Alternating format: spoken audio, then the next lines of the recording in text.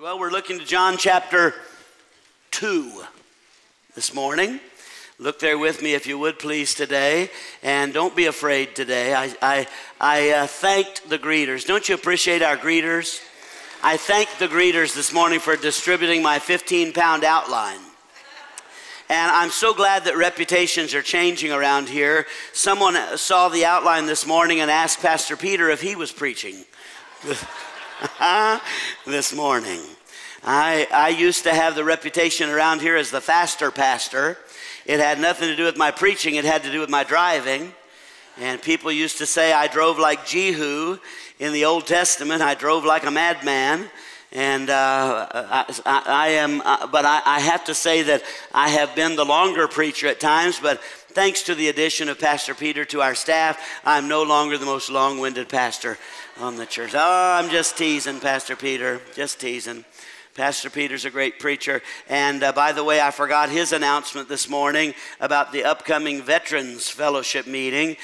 Take a look in the bulletin and find out more information about that. The last one, the first one we had was an awesome meeting together. And so we invite all the veterans to be a part of that upcoming in about a week and a half. John chapter 2, verse 13 is where we'll begin reading this morning.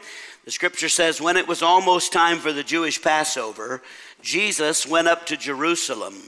In the temple courts, he found men selling cattle, sheep, and doves, and others sitting at tables exchanging money. So he made a whip out of cords and drove all of them from the temple area, both sheep and cattle. He scattered the coins of the money changers and overturned their tables. To those who sold doves, he said, "Get these out of here. How dare you turn my Father's house into a market?" Now, please don't anyone overturn the table that is selling youth spaghetti supper tickets today based on the scripture reading today. Jesus drove them all out of the temple. And verse 17 says, his disciples remembered that it is written, "Zeal for your house will consume me." Zeal for your house. That's our title this morning. We look to one additional scripture from Psalm 122, verse 1. I was glad when they said to me, "Let us go to the house of the Lord." How many of you this morning were glad when it was time to come to church? Let me see your hand. And everybody else, you're permitted a quick lie in the house of the Lord today for just this moment. How many of you love to go to church? In general, I do. I've been going to church all of my life. I was born on a Sunday morning, can't you tell by looking at me? Born on the Lord's Day. My twin brother Joel and I were born on a Sunday morning, and the very next Sunday morning, well, Joel was still in the hospital. He lingered a little bit in the hospital. Joel was never quite as strong or smart as me. Well, I have to be careful. He's gone on to heaven. He got to heaven before I did, that's for sure. But we were born, and on the next Sunday after that second one, Mom had us in church. Dad and Mom together, and we spent the rest of our lives going to church. And as a result of being faithful churchgoers, can you believe it? Look at me. I never saw the entire movie of The Wizard of Oz until I was in my 30s. Because we had to go to church every Sunday morning, Sunday night. The wonderful world of Disney came on at 6 o'clock every Sunday evening, and we were getting ready for church, and we watched till about 6:30 and then headed out. We never saw what was behind the curtain. And boy, so I've lived my whole life going to church. I love to be in the house of the Lord. And do you know the scripture tells us today that Jesus himself loved to be at the house of the Lord. The scriptures prophesied about him in Psalm 69 that zeal for the house of the Lord, passion, enthusiasm for God's house would consume Jesus. It played out in the story that we read from the Gospel of John this morning as Jesus walked into the temple that day, drove out everybody that were doing what they should not be doing in the house of the Lord, and declared this house of worship is supposed to be the house of God. And Jesus was consumed with enthusiasm for being in the house of the Lord. Our outline is a little intimidating this morning, but my intention today is to track through the scriptures our commitment to being in the house of God on a regular basis with the body of believers in church regularly. You know, a recent poll declared that for the first time in our American history, less than half Americans say they are associated with and attend church on a regular basis. People have dropped out like flies. In fact, and not from here, thank the Lord, but in the past few years, even with the crisis that's taken place in our nation, many others have used the opportunity to drop out of regular church attendance. And for some, it's been a hard time trying to rebuild faithfulness to the house of God. And yet the scriptures teach us that being in God's house with his people on a regular basis is a priority for the people of God. Now, I learned a long time. How many of you glad to be here this morning? Say amen. I learned a long time ago when I was an associate pastor. I learned the hard way. I greeted a Sunday night crowd one time that was a little slim pickings, and I made some comment about it, and my boss, the pastor, said and gave me this very wise principle: never scold the people who are there because of the people who are not there. And how many think that's a pretty good principle? Now, you're here this morning, and most of you who are here on a very regular basis in the house of God. And this sermon today, by the way, is not meant to scold anybody. It's to affirm and to declare again the importance of being in the house of God and making our time in the house of God everything it is intended to be. So let's look at the front side of the outline first, and we're going to talk about some principles regarding being in church. First is the word consumed. Everybody say consumed. Jesus was consumed with zeal for the house of God at Jerusalem, the temple of God. He was passionate about being present at the house of God. Verse 17 again quotes from that 69th Psalm. His disciples remembered that it is written, "Zeal for your house will consume me." When Jesus was in Jerusalem, he was regularly at the temple, both on the Sabbath and throughout the week, teaching and being with the people of God at the house of the Lord. And he was passionate about that place. And he was also passionate about the purposes of the house of God. We see it in the story in John chapter 2 this morning. To those who sold doves, Jesus said, "Get these out of here. How dare you turn my Father's house into a market?" Now, it is true that many church services in the world around us and many church gatherings, many church functions have nothing to do with the purpose for which God has designed, our being together as believers in the Lord Jesus. Jesus was intentionally determined that the house of God was going to function according to its God-given purpose. Make church what it's supposed to be. How many of you know church is not just a social gathering? Say amen. How many of you know church is not just a political event? Say amen. How many of you know church is not just a place to hobnob with people and get to know people for the sake of your business? Say amen. Church is a place where God is to be worshiped, where the presence of God is to be enjoyed, where the purposes of God are to be worked out. And Jesus was passionate about driving the things out of the house of God that should not be there, and being sure that the house of God was a place where God's priorities were going to be fulfilled. He was consumed with passion for the house of God. Number 2 on our outline is the word compelled. Everybody say compelled. Jesus was compelled to be at the house of God, interacting with believers even as a child. I love this story. We don't know much about the childhood of Jesus. In fact, this is really the one story we know from the scriptures about the childhood of Jesus between the time that he was born until the time he was about 30 years old. And yet this scripture, this story is recorded for a divine purpose. Jesus, as a child, was compelled to be at the house of the Lord. He was interacting at the house of God. John 2:46 says, after 3 days, his parents, Jesus' parents, found him in the temple courts, still sitting among the teachers, listened to them and asking them questions. Everyone who heard him was amazed at his understanding and his answers. Here is Jesus, even as a child, disappearing from his parents. How many of you would have given him a good swat? No, not Jesus. You probably wouldn't. But here he is, Jesus, his parents are traveling out of Jerusalem. Actually, they're the ones that left him behind. It was their fault. And as they're journeying back up toward the north, they realize, well, we forgot Jesus. Is there anybody here who's ever forgotten your kid at church?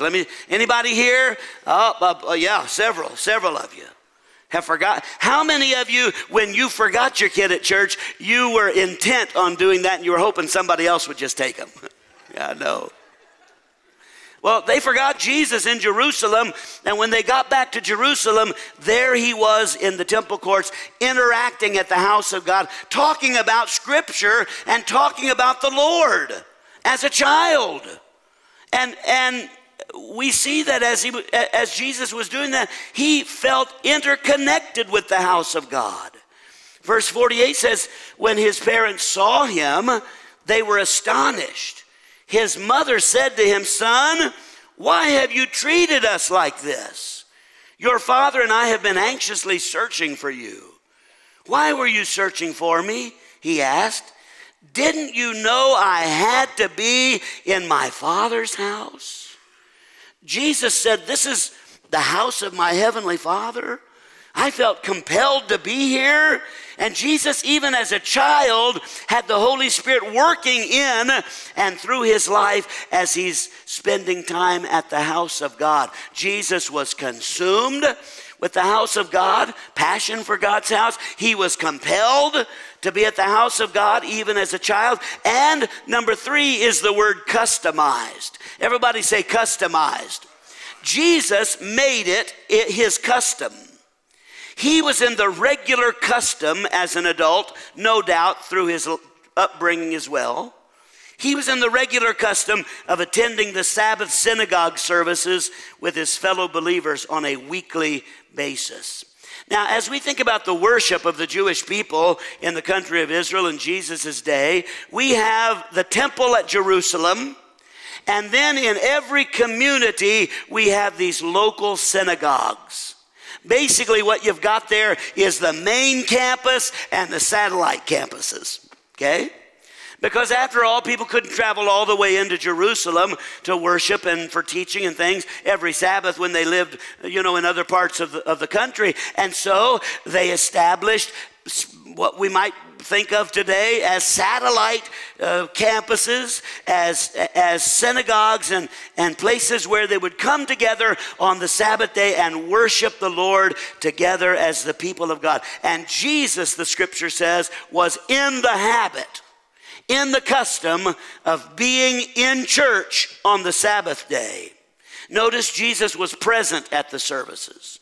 Luke 4:16 says he went to Nazareth, where he had been brought up, and on the Sabbath day, he went into the synagogue as was his custom.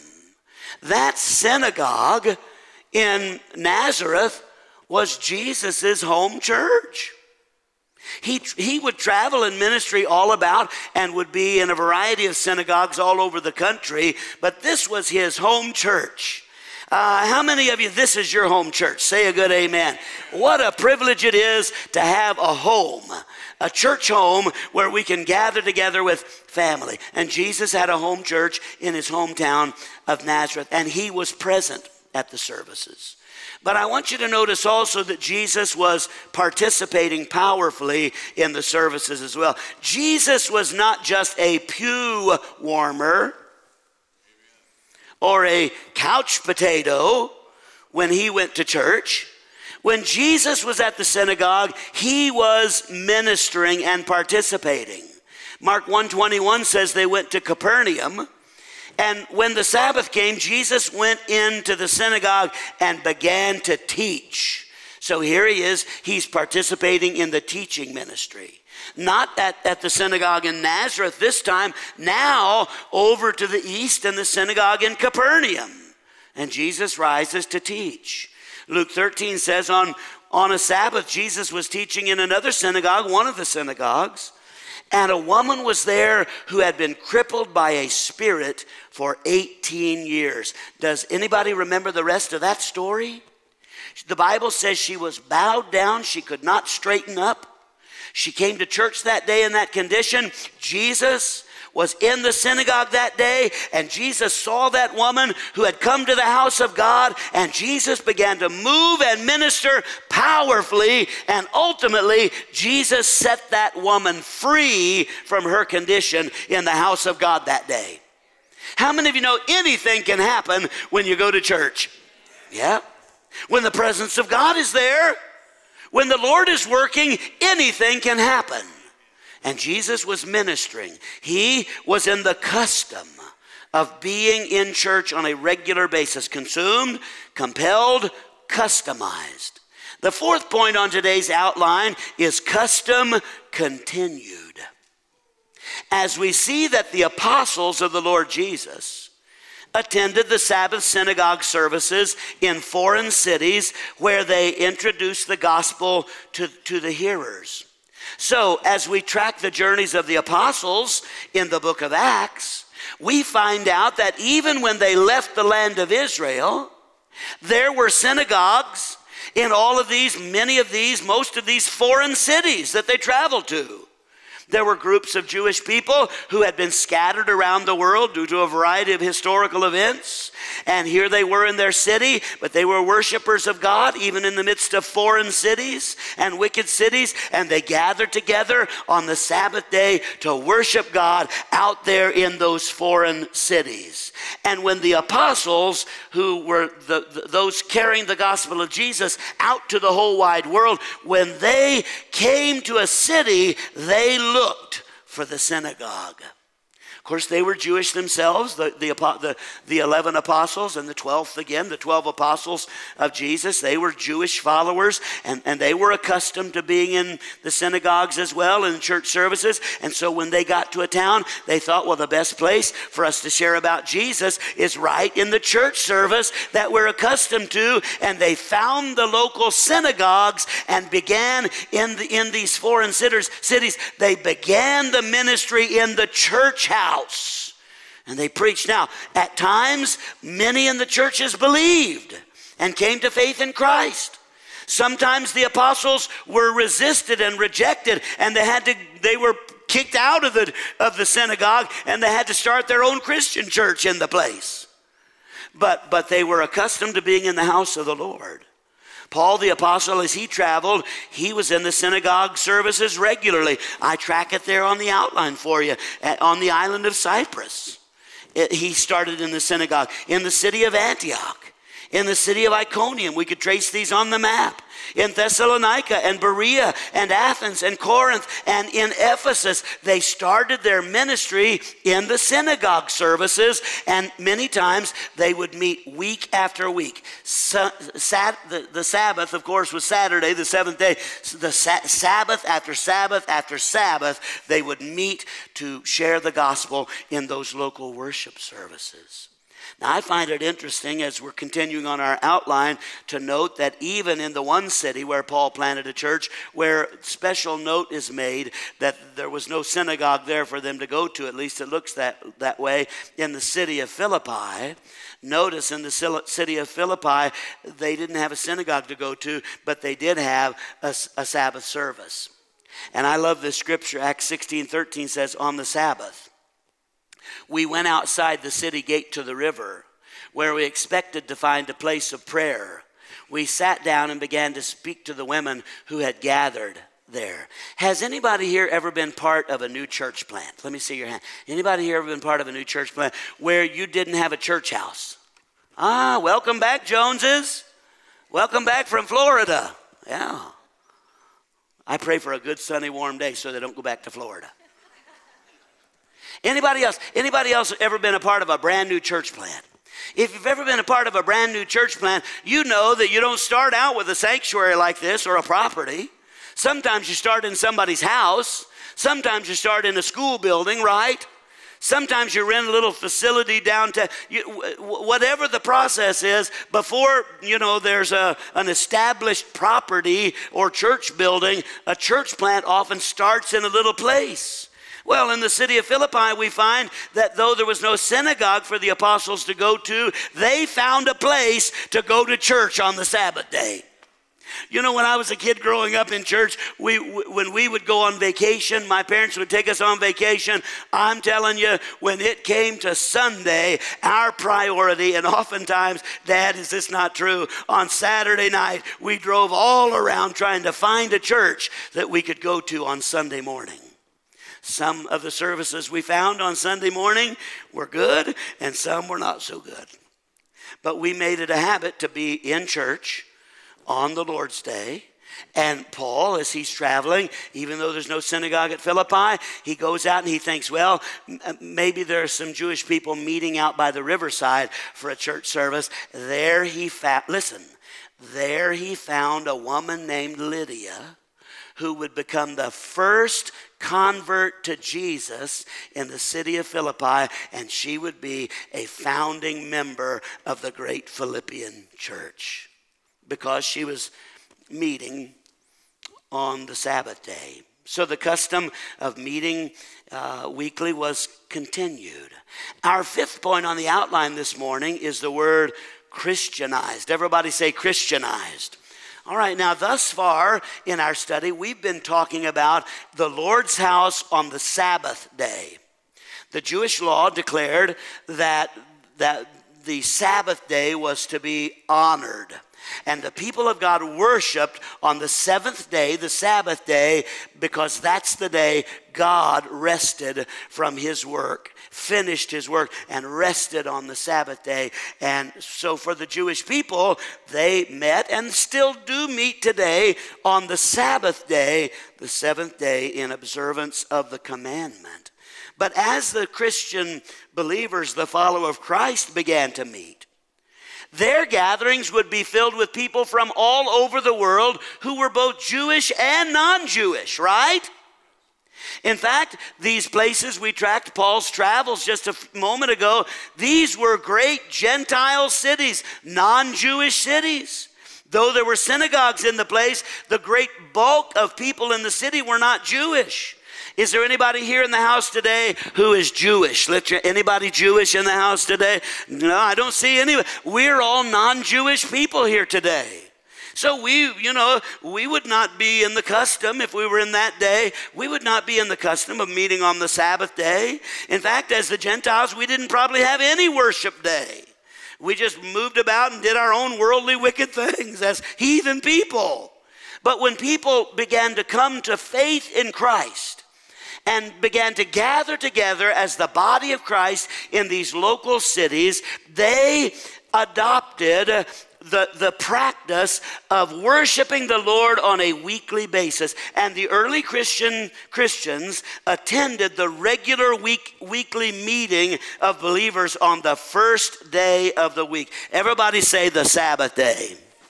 Now say the first day. Now the Sabbath day was the seventh day.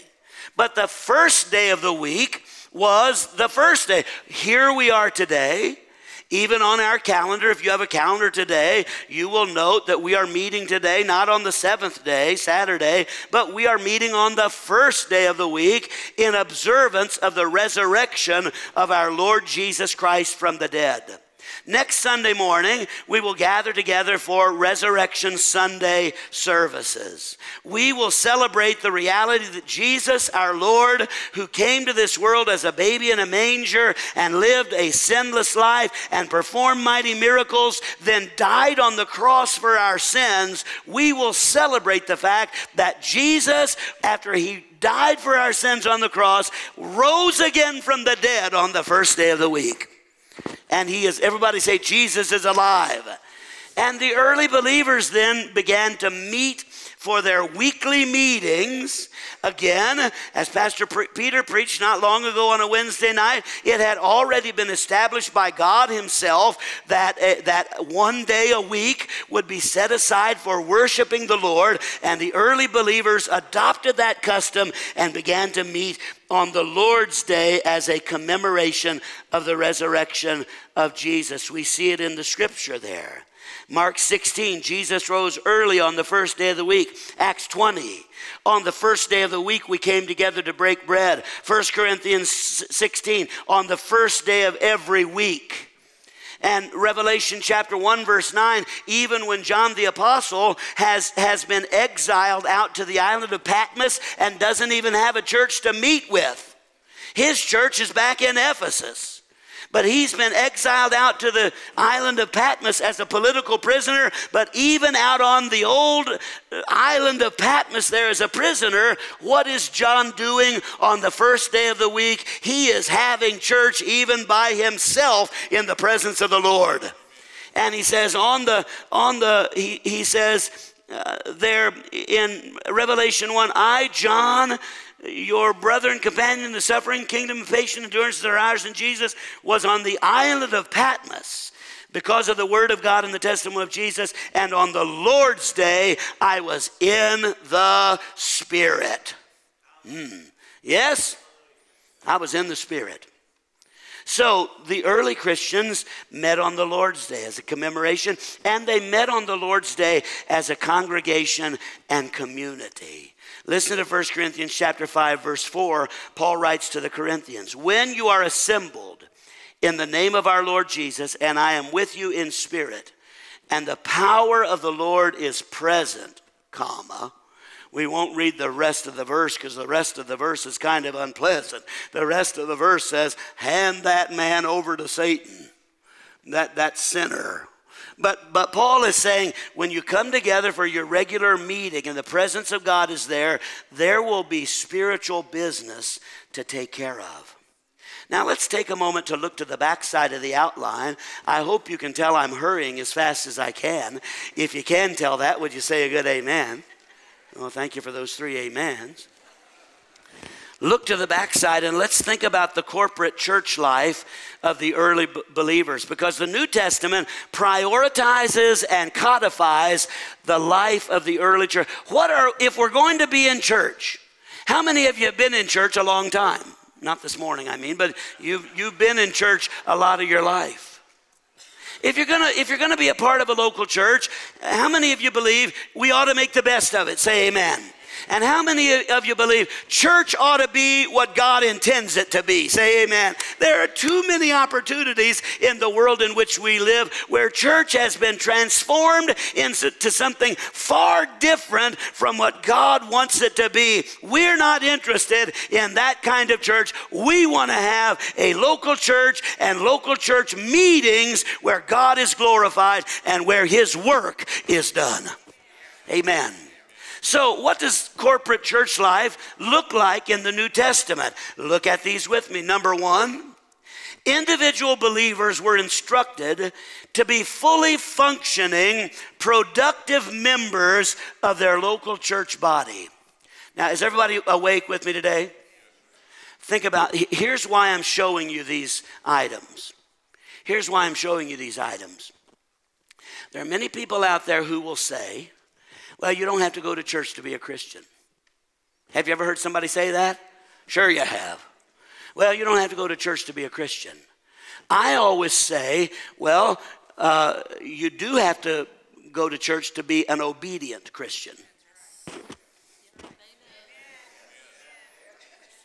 Now, there are some exceptions. Sometimes we have people who are part of this congregation who are sick and feel and disabled. And they have been a part of the congregation, and we're a lively part of the congregation. Now they're stuck at home. They can't go to the grocery store. They can't go out to eat. They can't go to Walmart. They are stuck. They have a difficult situation, and they can't be in church. And we understand that, and to the best of our ability, we try to go to them. Are you here? because we have people who are watching right this minute online. I know a lady who I worked with in my early life who's watching us. She watches us. She and her husband, they watch every Sunday morning. Archie and Bev, we love you guys dearly. They're such a faithful part of this congregation. And nearly every Sunday, Bev writes something on Facebook about the service, and she thinks I'm the best preacher in the world. Bev, you are so right.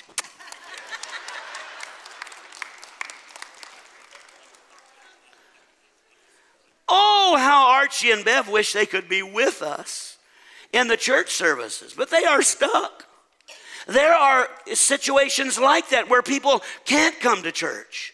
And it's a different season for them. And the body of Christ, listen, the body of Christ has a responsibility to continue to envelop and bring those people into the life of the body of believers. Would you say amen?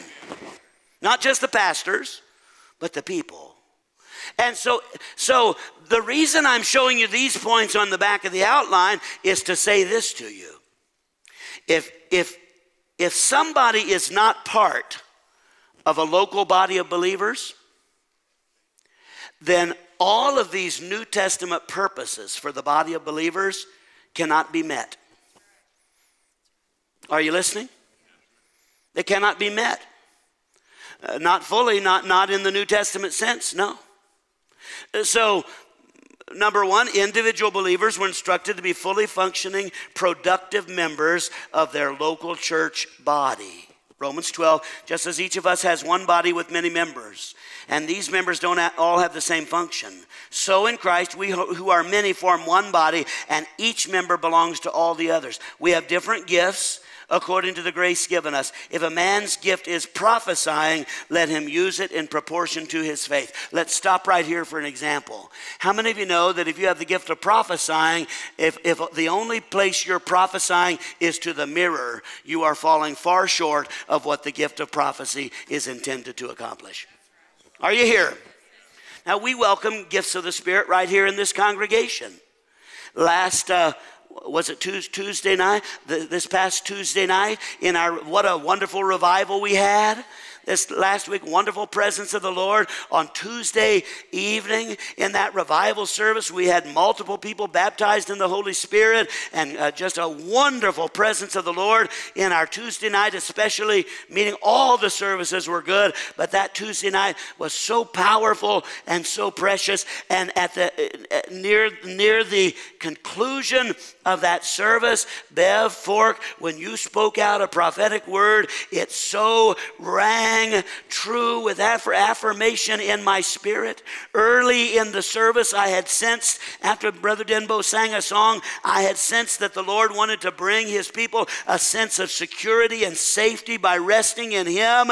And later in the service, when Bev spoke forth that word declared, I am the Lord, I will carry you through the difficult situations of life. And that message just rang over and over again in my spirit. The Lord saying, I will carry you, I will carry you, I will support you, I will get you through. And as that word was being spoken forth, I thought this service is led by the Holy Spirit, and the message of God is coming forth. Well, without the gifts of the Spirit, we would not receive many of those words of exhortation and encouragement from the Lord. We need the gifts of the Holy Spirit. Would you say amen?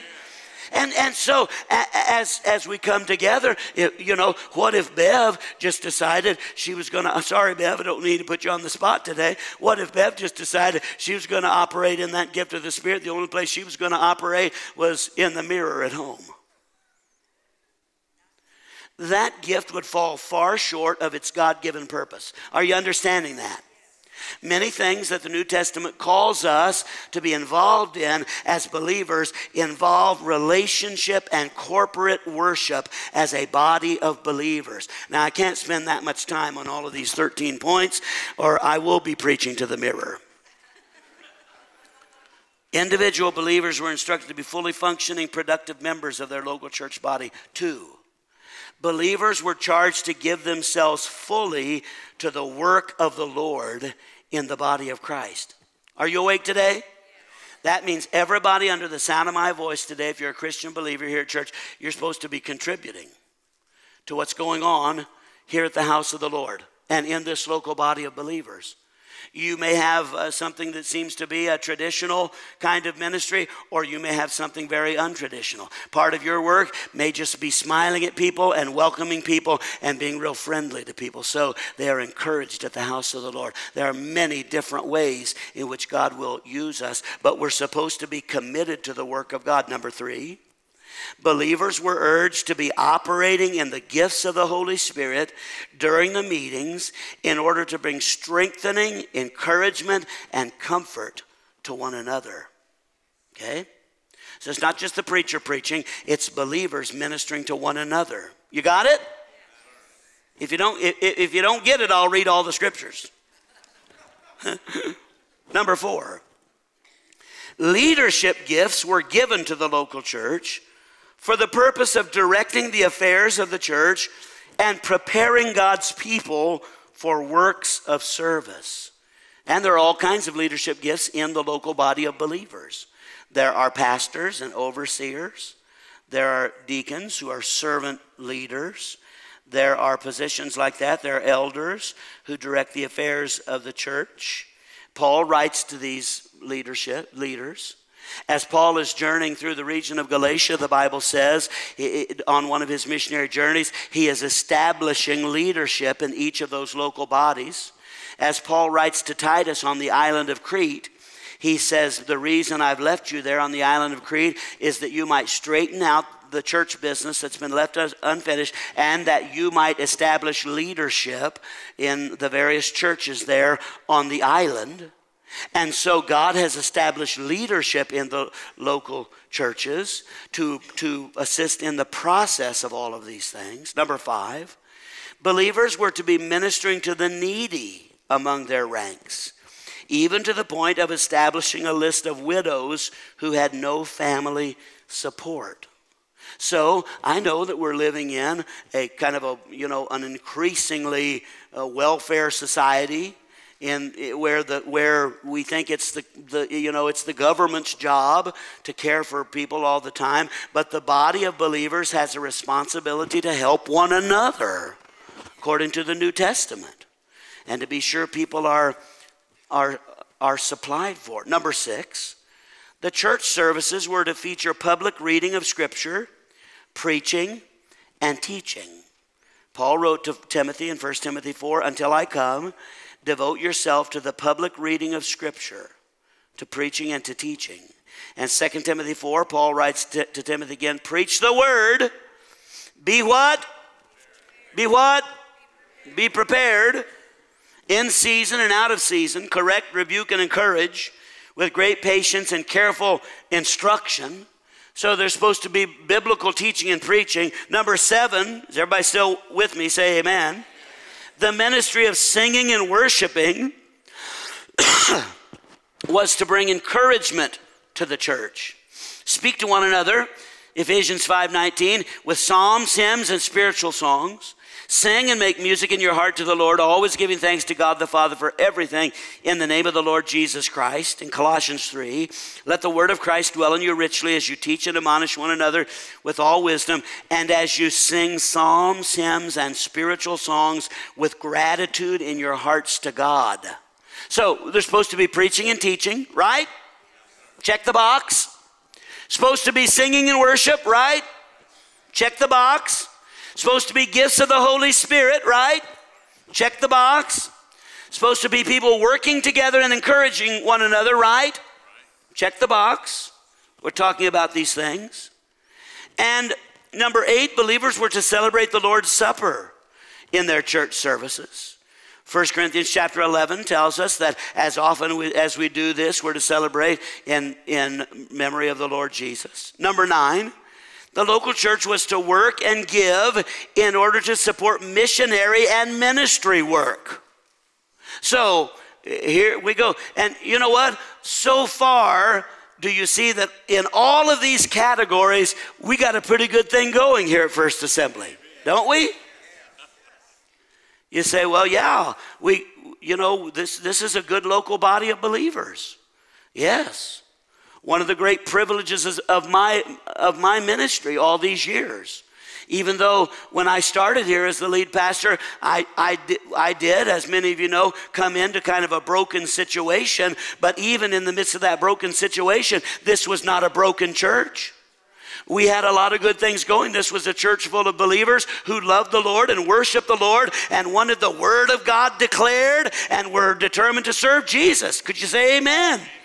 So was one of my great privileges to step right in and start my ministry in a place where the people of God wanted to have real church when we came together. Thank the Lord.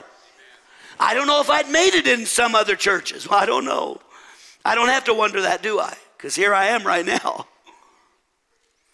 But we have a lot of good things going. These are biblical principles. Number 10, believers were called to join together in prayer for one another. James chapter 5, to pray for the sick, to confess to each other when we need to confess things to each other. We were called to pray for one another. Number 11, believers were called to encourage one another and build one another up in their faith. Look at me right now, everybody. Every person under the sound of my voice, if you're a Christian believer, part of this body, you are responsible for encouraging and building others up. And others are responsible for doing the same for you. We're called to strengthen each other in the body of Christ. Number 12, believers in the local church were called to develop deep, faithful, loving relationships with one another. Now look up at me, everybody. For those people who just come to church and they just dart in the door and dart out the door, they never meet anybody and they never build any relationships with the rest of the body of Christ, that is not a biblical picture of a local church. Okay? We are called as believers in a local body to build relationships with one another.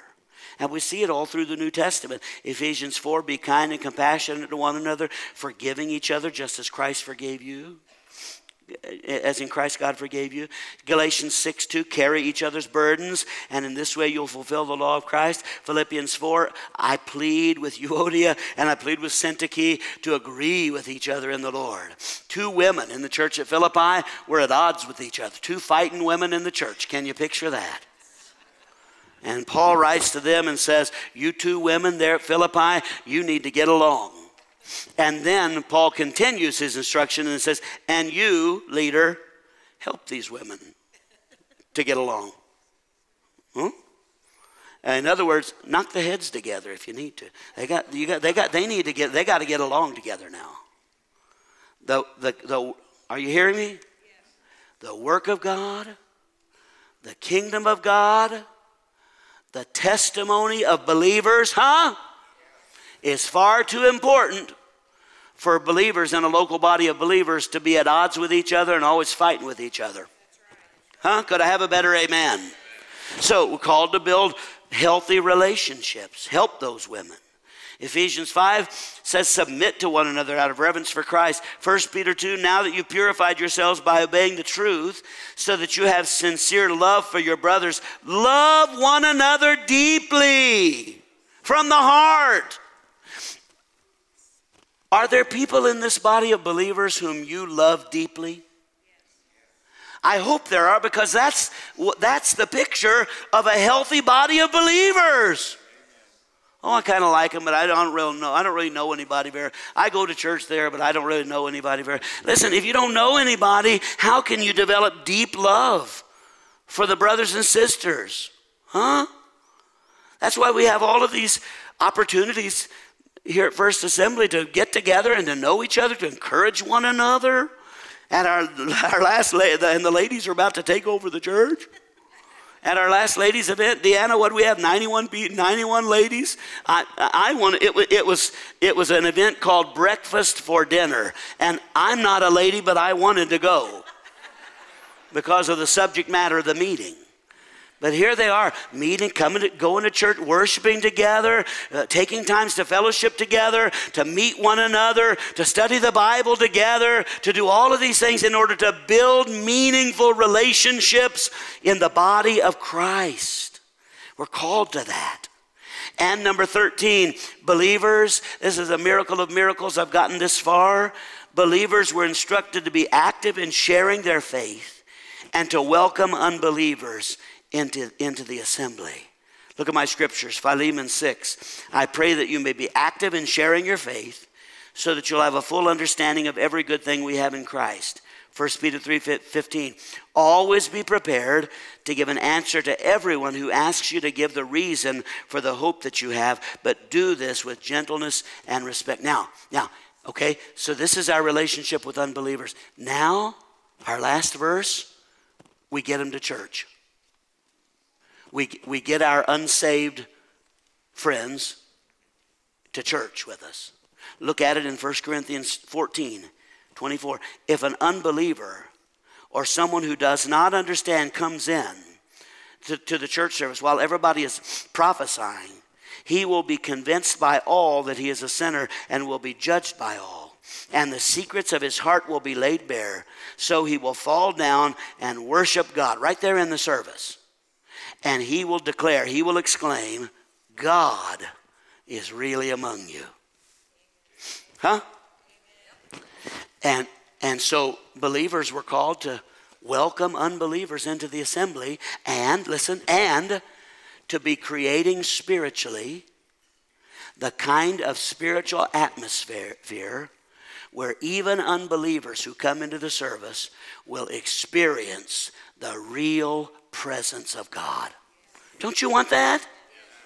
I'll tell you, every person who ever comes through the doors of this sanctuary and comes in here, I don't care what kind of a life they've lived or what kind of a life they're living. They need Jesus. And when they come into this place, we don't want them to leave saying, well, there it was, another dead, dry church service. No, we want them to say, oh, the presence of God was in that place. They may not even understand it. They may not understand all that's going on, but they sensed, oh, God is here. And you know what? As we hold church services, that is our chief desire. Amen? We want to be here, and we want God to be here, doing his work. And so back to the front side, we find that the scripture has commanded, everybody say the word commanded, number 6. That Christian believers are commanded not to give up meeting together as many are in the habit of doing. We must church with one another.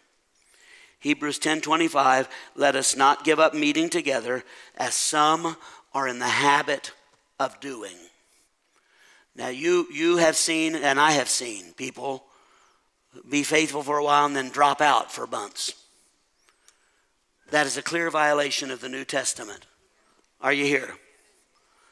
And people sometimes say, well, I'm too busy to go to church, but they're not too busy to eat out at the restaurant and go to Walmart and do all this kind of stuff. They can do everything else they want to do, but somehow they don't have time to go to church.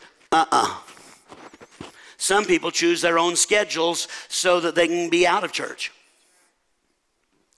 Some people choose, I hope you don't get mad at me here this morning, but some people choose to design their work schedule all around church services, and they can't come to church. I always say to people, if you can't come to church on Sunday because you work every Sunday, then carve out time Wednesday night and let Wednesday night be your weekly church service. But some people, no, they can't come on Sunday morning. They can't. There's no time that the church is meeting that they can come to church. And listen, friends, what I have to say to that is simply this.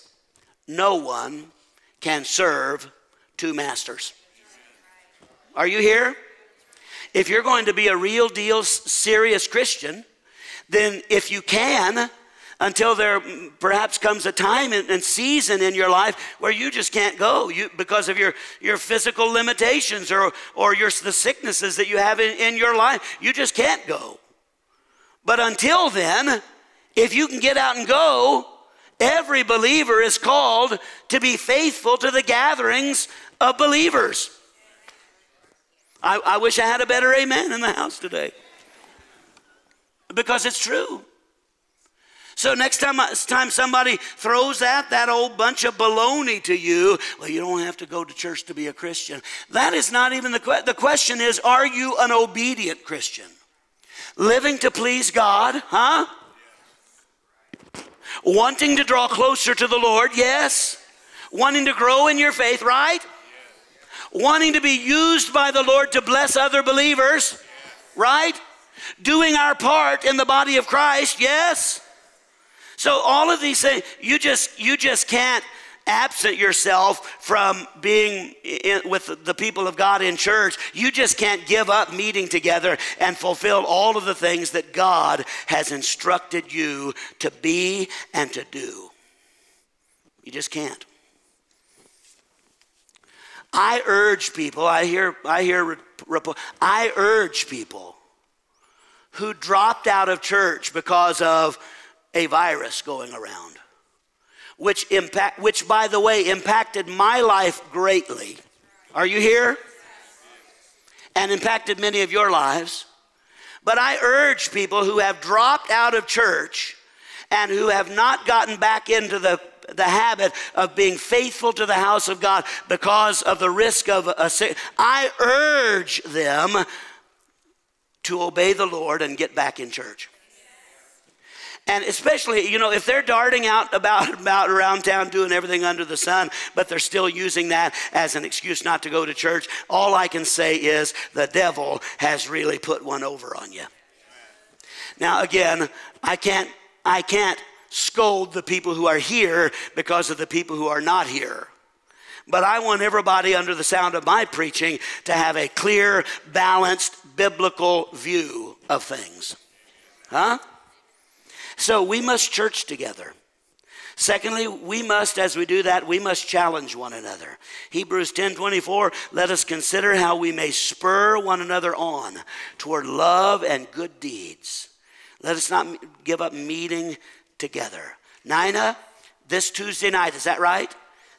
Stand up, Nina Meeks. Stand up, Nina Meeks. This Tuesday night starts our first outreach to the trailer park out at Apache Flats. We have had like 40-some people get on board. If you're a part of the Apache Flats trailer park ministry team, would you stand right now? Come on, stand right now. Don't hesitate. Stand right now if you're part of that team. I am so excited. I'm so excited. And what these teams are doing, they're spurring one another on toward doing the work of God. And there are many examples of that in our congregation.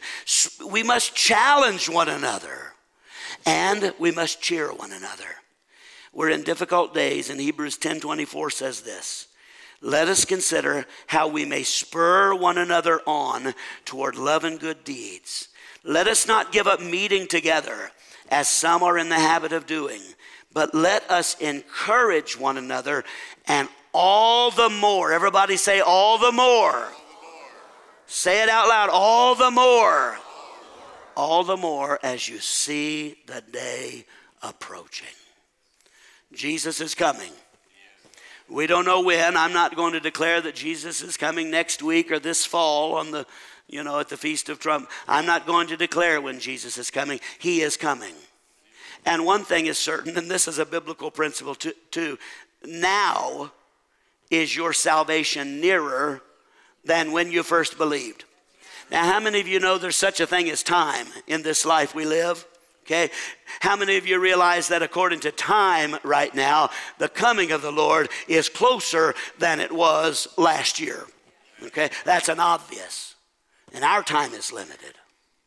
The day of the Lord may be the day when Jesus raptures us to heaven. But I believe for some of us, there's going to be a personal day of the Lord when we stand before the presence of the Lord Jesus. We maybe are snatched out of this life before the coming of Jesus, for the rapture. And here we are. We are snatched out of this life. It's time for us to stand before God. And as we stand before God, our time on this earth will be finished till a future date for this limited life. And as we see the coming of I believe that as we continue forward in our lives, we ought to be growing in our relationship with the Lord. Amen. We ought to be growing in our relationship with the local body. Amen. We ought to be growing in being the people God's called us to be, right? And as we see the day approaching, let us just plug in to what God is doing in the local body more and more and more.